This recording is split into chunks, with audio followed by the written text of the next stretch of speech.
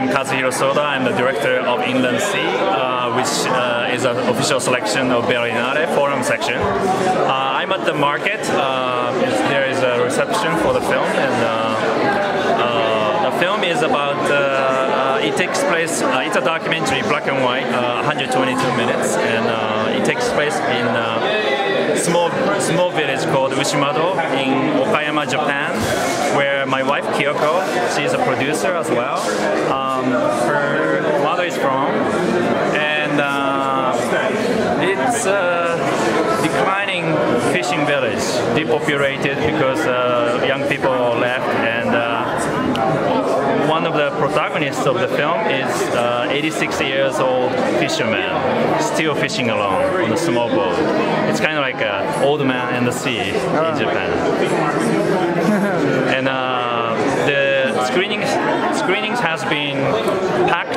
All of the screenings has been sold out, and we got some great reactions from the audience, and I'm very happy that it was a world premiere. So I feel like our film was born finally after it was shot in 2013. All right. So I'm very glad that we gave birth to the film. How did you find the guy?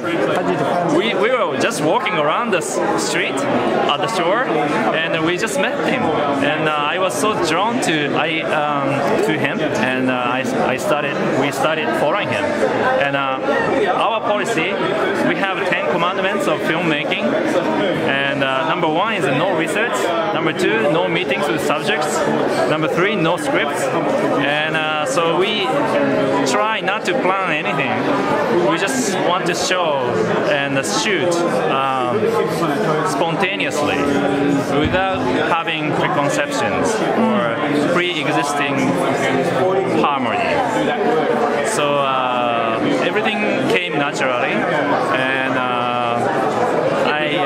I think we were able to record a precious moment of some people living there. Have you shown the movie to him? Not yet. Not yet. But wow. we will have a theatrical release in Japan, and we will invite everybody to the premiere.